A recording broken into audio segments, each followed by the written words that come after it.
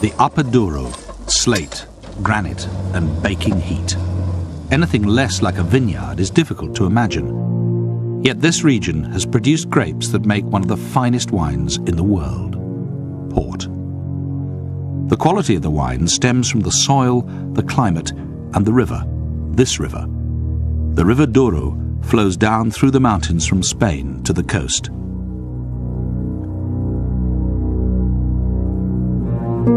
"300 years ago, Porto was where English traders exchanged wool for wines. So popular was this robust wine, the demand soared and traders travelled far up the Douro to establish family farms or quintas like Vargelas.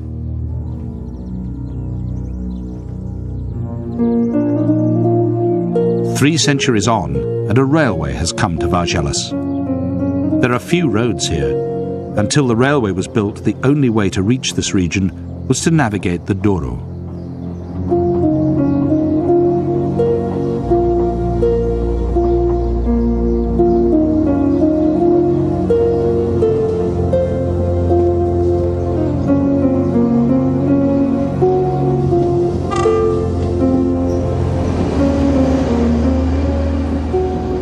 Alistair Robertson is the chairman of Taylors, an independent family-run company which has produced port since 1692.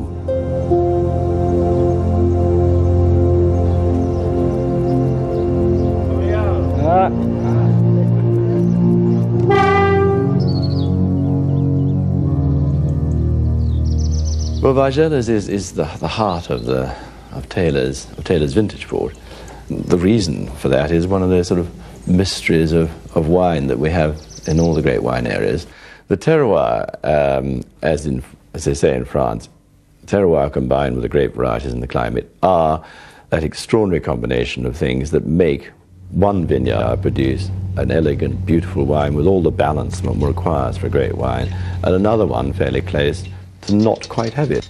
If you can imagine, we have a region with very low rainfall, the soils are not very rich, and it is fundamental that when we're establishing a vineyard, that we break up the rock underneath to such an extent that the vines can explore with their roots down deep into the soil.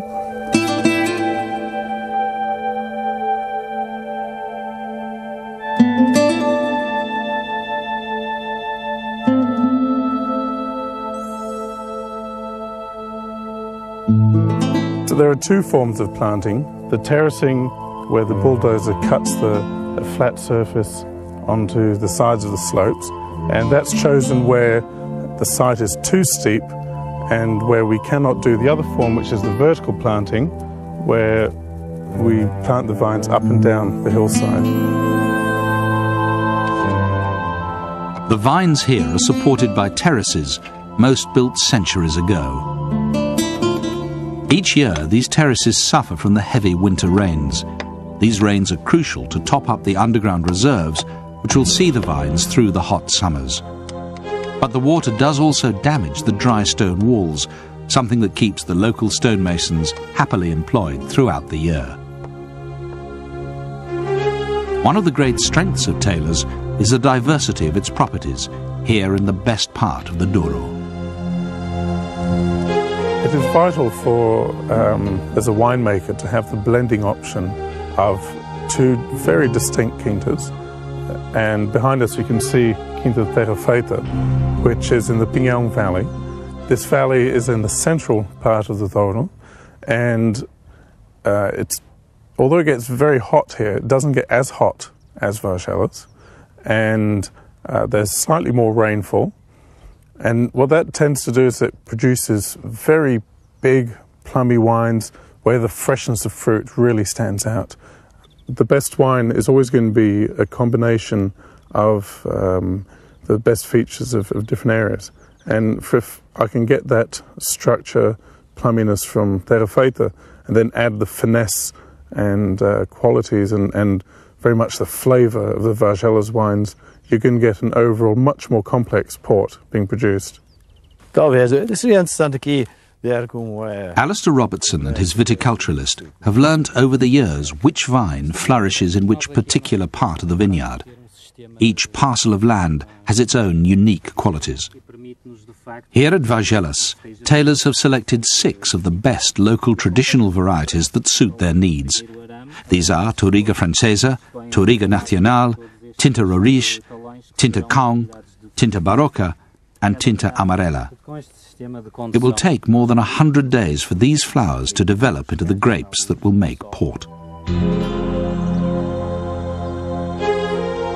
The warmth of the spring rises to over 100 degrees in the summer.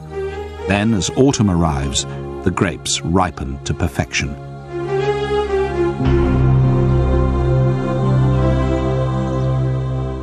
This is the time Alistair and David have been preparing for all year. Inside the winery, the traditional granite lagars are made ready. Here we are at the heart of Vargeles, the heart of the winemaking part of Vargeles. And I always feel here you can see, you can sense the history of port making, the history of Vargeles and the tailor making a wine through the centuries. This is where the grapes are transformed for that incredible moment into wine and port wine. And the grapes here have come down from the hills of Vargeles. These hills are 900 feet above the Douro. Further down the steep 60-degree slope, the deep flowing waters of the river have a cooling effect on the vines. Taylor's vineyards are among the finest. They're rated in the Premier A category. In this heat, the work is hard. Each bunch of grapes is carefully selected and picked by hand before being carried off the hill.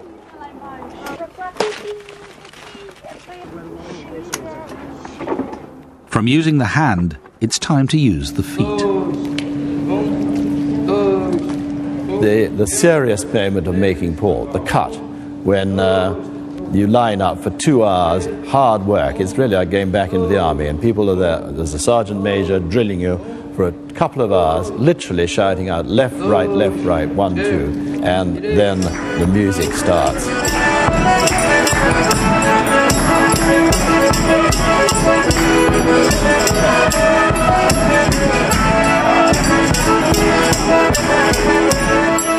Treading the grapes isn't done just to follow tradition. Taylor's has proved by experience that it's the best way to extract the colour and flavour from the grapes without crushing the pips, and so releasing their harsh taste.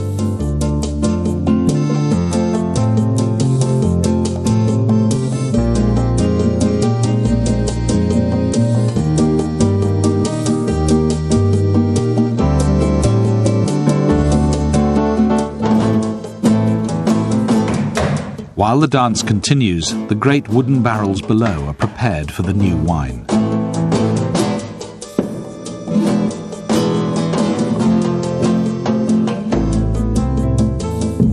The juice remains in the lagar for 2 days before the natural yeasts begin to convert the grape sugar into alcohol. After 30 to 36 hours, about half the sugar will have been turned into alcohol. At this point, the wine is run off and a neutral grape spirit, or aguardente, is added. This raises the alcohol level, thus killing the fermenting yeasts and preserving a large amount of natural grape sugar. It is this unfermented sugar that makes port sweet. However, although Taylor's values the old traditional methods, there's substantial investment in new technologies. At Vargeles, these stainless steel vats are some of the most modern in the Douro. And work is well advanced on a machine that's not just as gentle as the foot, but which macerates the skins and juice just as effectively. Let's say the first thing is that they don't look much like feet, do they? No, it doesn't, but I think the improvements that we made from last year to this year have had a remarkable effect on how we're covering all of the cap. Yes. Mixing the cap of grape skins and pips into the fermenting wine contributes greatly to quality. But will technology triumph over tradition? Time will tell. The new wine will stay in wood for some 4 months at Vargeles until the spring. It will then be ready to start its journey down to the city of Porto. The River Douro itself was in many ways responsible for the huge success of port. In the early days, Barco Rebelos, the local boats, brought the port down from the upper Douro to the coast. In those days, the ships of the English wool traders docked here. Wool was unloaded and wine and olive oil were taken on board. The centre of the port trade lies, as it has always done, across the river from Porto in the town of Vila Nova de Gaia. There, the forefathers of the great port shippers stored their wines in these lodges. It was in 1692 that the Company of Tailors was founded by one such trader, an Englishman called Job Beersley. His wool sign, the 4XX, remains part of Taylor's heritage, and his direct descendants are still numbered among Taylor's present partners. These cool, airy, cathedral-like lodges are ideal for the long storage needed, bringing slower and more gentle maturation. When the wines arrive, they're carefully tasted and assessed. Port basically breaks down into two sorts. We have the vintage port and we have the wood ports.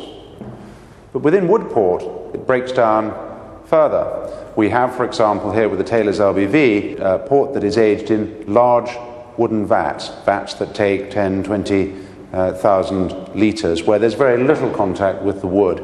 With the Tawneys, and we've got here a 10-year-old Tawny, these are aged in the small barrels.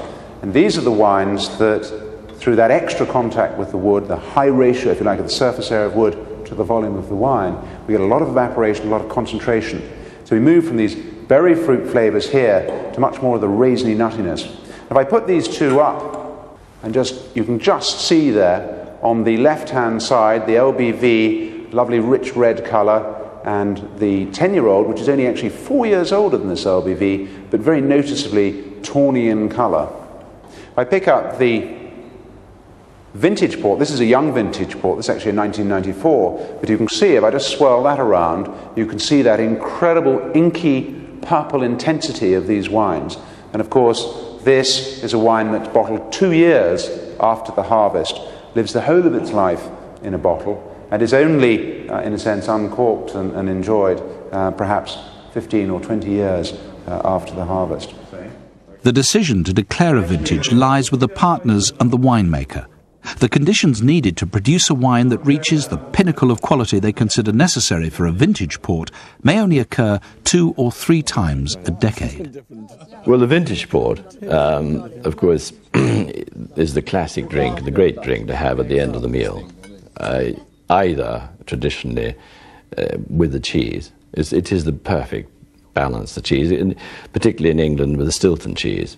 Vintage port balances a cheese like Stilton or Roquefort beautifully.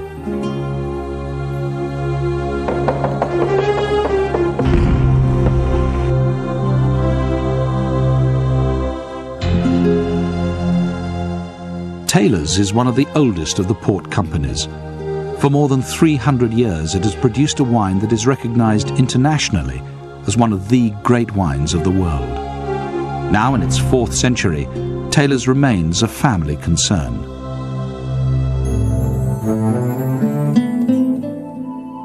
The story of Taylor's is nothing less than the story of port.